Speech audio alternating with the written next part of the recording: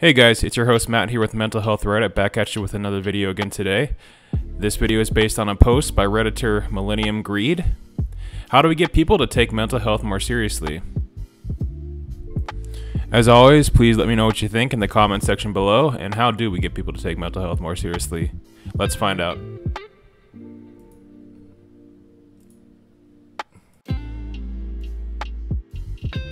We talk about it openly. We let them see professionals and successful people acknowledge their own struggles. We do our best to understand ourselves and have the courage to admit our faults. A large part of that is being able to apologize for our actions or words that are out of character when we are experiencing hard times.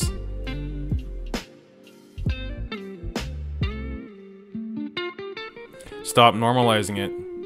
For the longest time, I thought what I was going through was completely normal because I've heard the phrase mental breakdown used so often. It's said so casually by everyone else that I didn't really know what could be considered having a breakdown, and so I never said anything because I felt like my problems weren't significant enough.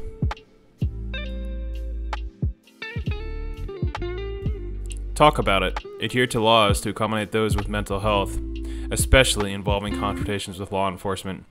Stop exploiting people with mental health issues / mental disorders and others with disabilities or disorders. Stop trying to force change of people in general, especially children, who could just be showing signs of mental illness or disorders, and stop being open-minded in action while also listening to intent and motive behind people's behavior, instead of generalizing one answer as the ultimatum for each given behavior.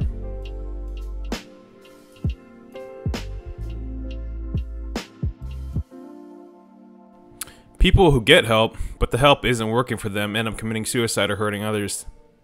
Seriously, it happens all the time, but it's never really talked about.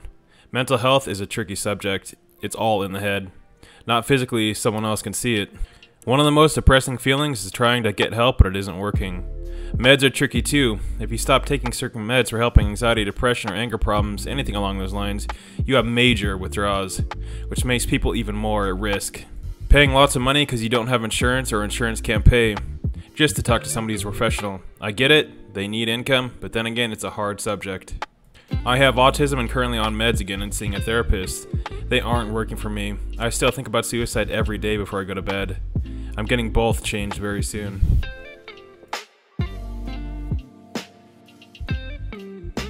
I feel like it needs to begin with schools.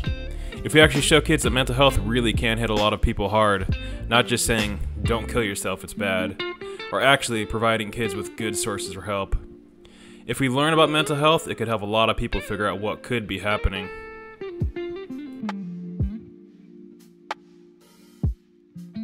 I think it will take some time. We've started the journey, which is good. We, Western society, have tended to view it as a weakness. A person is weak-minded. Once we aren't the vast majority view it as an illness, we can make good strides.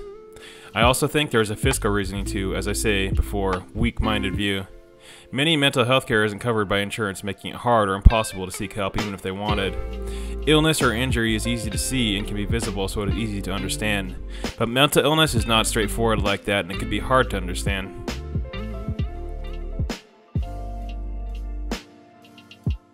It doesn't matter how much people talk about it if there isn't better access to mental health and hygiene help. There needs to be better access to mental health and hygiene help for marginalized communities, especially for people with financial stress. Given the state of healthcare in America today, I see no way that can happen in the next 5 to 10 years.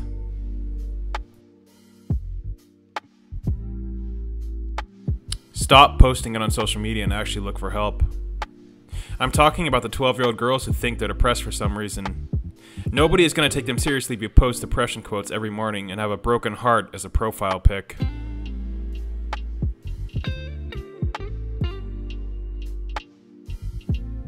The more people talk about it openly and the more research that's put into it and the more stigma is removed, eventually people will take it more seriously.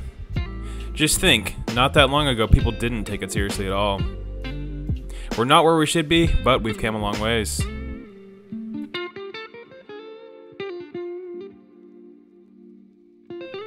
If you have a friend who is struggling, admit your struggles to them.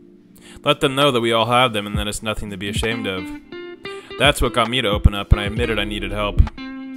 I never had a problem seeking help for diabetes, broken ankle, serious cut in my hand, but I always thought emotional and mental struggles were off limits to talk about. When I heard it from society, or just assumed it to be the case, I just assumed men don't admit emotional or mental weakness. For all the toughness I try to present on the outside, I was causing more damage on the inside.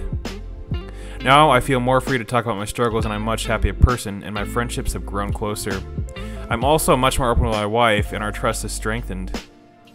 It was scary to admit I needed help, but life is so much better since I did. This is a message we need to share to encourage others that don't feel ready to deal with it yet.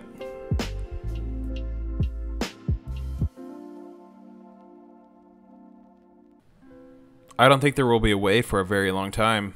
Mental health has just been such a secondary, almost nonsensical issue for much of the population for so long that I doubt we'll start making any progress on it within this generation. Especially in politics, people feel like they can just go, mental health is a problem, everybody should just be happier, and think it's all good and done. Or, as many point out, as something you just have as a little quirk to make you edgy and relatable. The only way I see it getting taken seriously is when inevitably it gets much worse to the point that it's the main problem, in one way or another for most people. When it stops being something people who suffer from are ashamed to talk about, and stops being a tag in Twitter bios and can't be used as a half-assed shield to pretend to care about massacres and astronomical suicide rates without actually lifting a finger to do something about it, and it becomes an everyday stress and confrontation to everyone, then people will start taking it seriously.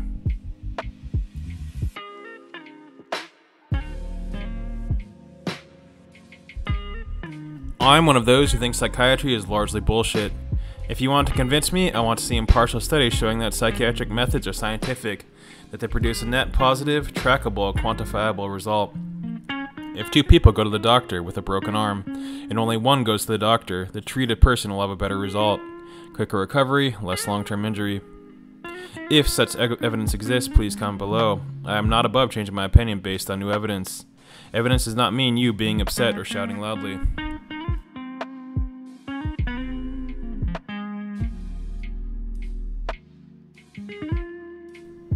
Alright guys, that's all for today. If you made it this far, thank you for sticking it out to the end. Please be sure to like, comment, and subscribe if you enjoyed this video. What are some ideas you guys have to make people take mental health more seriously? Comment your thoughts below. Thanks again for tuning in, and until next time, peace.